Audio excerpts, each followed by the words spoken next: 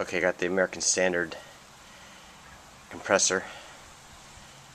The model number is GP483-JJ1-GA. The serial number is G311YBHN. So if you know when it was made, let me know. We're going to cut it open. Okay. Here it is with the top cut off. So the motor's at the top. And the sun's kind of crazy here, so this is the discharge. And then there's a relief valve here. And then these two pieces here help the motor, so when you're tipping it, it's gonna bang against the shell, because the motor's on springs down here. I'm gonna see if I can get them up, but a lot of pieces. So these must be your intakes. So you can look at it there.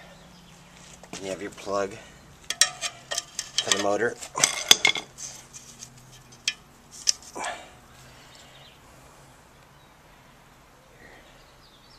There's the plug.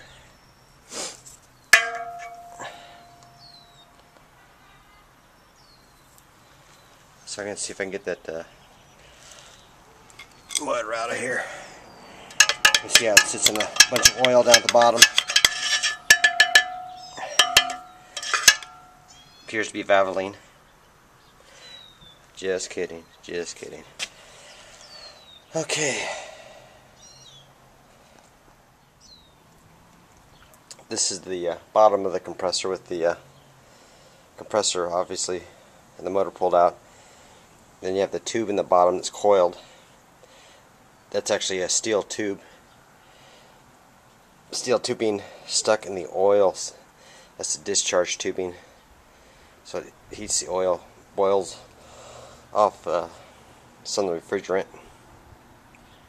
Help with migration.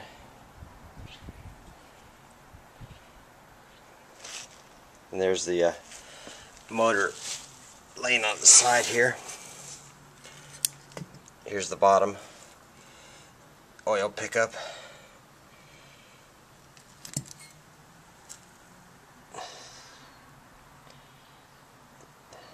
A lot of pieces to this motor. Tons and tons of pieces. This is some of the pieces that came off the compressor. So these two are your discharge.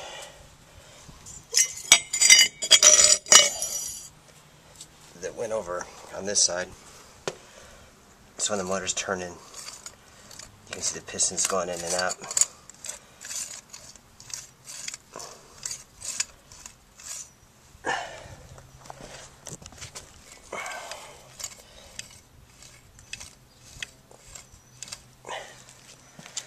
Okay, and then that's the motor itself.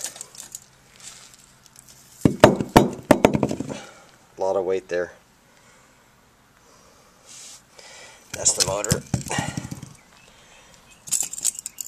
A lot of pieces to this compressor.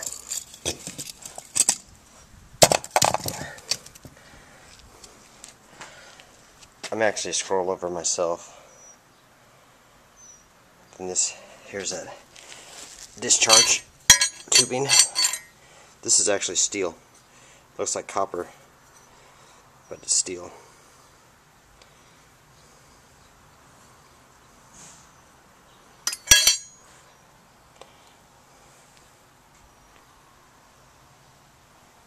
A lot of pieces.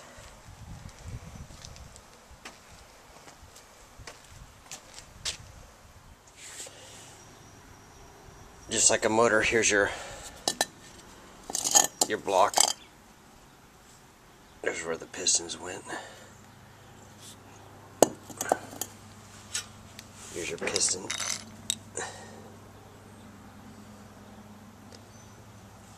You see the piston ring and the wrist pin. There's the other one disassembled.